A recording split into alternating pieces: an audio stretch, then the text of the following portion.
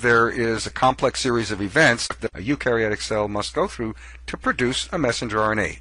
And at every step of the way, you can have some aspect of gene regulation. Chromatin remodeling, going from heterochromatin to euchromatin, involves a number of discrete chemical steps, and if you could control those steps, for example, control the acetylation or phosphorylation of histones, you could control whether genes are active or inactive in the vicinity of those histones. And that does occur. During development, previously heterochromatic DNA packed around silent genes might need to be opened up in order that genes that had not been expressed to that point are available for expression so that cells can differentiate. Then, of course, we have transcription, and we make a pre-messenger RNA, and then you saw that we have different kinds of transcript processing. If it's a ribosomal RNA, it undergoes a cleavage-based processing, and here we have pictured mRNA processing, which of course involves splicing, 5' end capping, and 3' end addition of a poly A tail. Those are discrete steps, any one of which, in theory at least, is subject to controls. Molecules in the cell or in the nucleus that speed up addition of a tail, slow down addition of a tail, increase the rate of capping, and so on. And capping, remember, is one of these processes that are thought to enable the exit of a mature message out of the nucleus and into the cytoplasm where it will be used.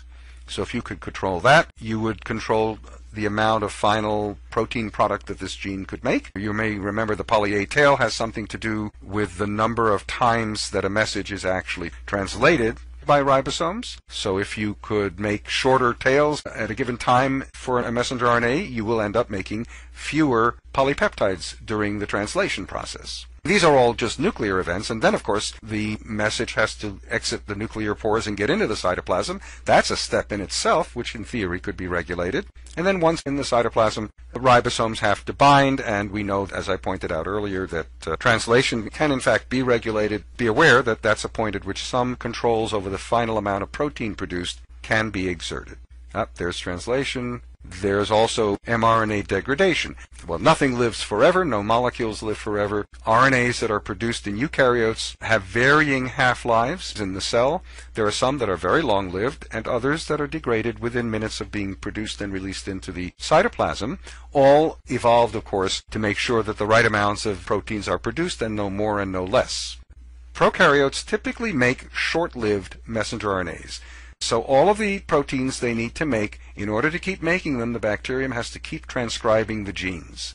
Only those genes that are regulated can be shut off so that their proteins are not made unless they're necessary. Eukaryotic cells, being specialized, have the luxury of shutting many genes off, in effect permanently, and then regulating those genes which it must express in an exquisitely intricate fashion so that it produces the right amounts of proteins for the right amounts of time, both for normal life and in response to environmental signals, meaning signals from the blood, the fluid around the cells, or even from external signals, and then of course timed signals, developmentally programmed signals. There we have other aspects: protein folding, transport, and activation. Remember that proteins have to assume their correct three-dimensional shape, and this is often facilitated by proteins called chaperone proteins, and those proteins then also are subject to, at least in theory, to regulation. All of which must be somehow correctly controlled to get you the final active protein.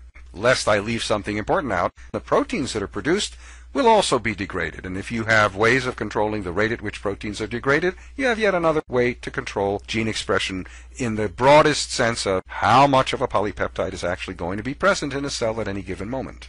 So in practice, it turns out where you have regulation, those genes that are regulated, most of them are actually regulated at the level of transcription at a simple switch that turns genes on, turns them off, or in some cases it's like a dimmer switch. You can increase or decrease the level of transcription without actually shutting the gene on or off. But it's almost always related to how often transcription is initiated by RNA polymerase.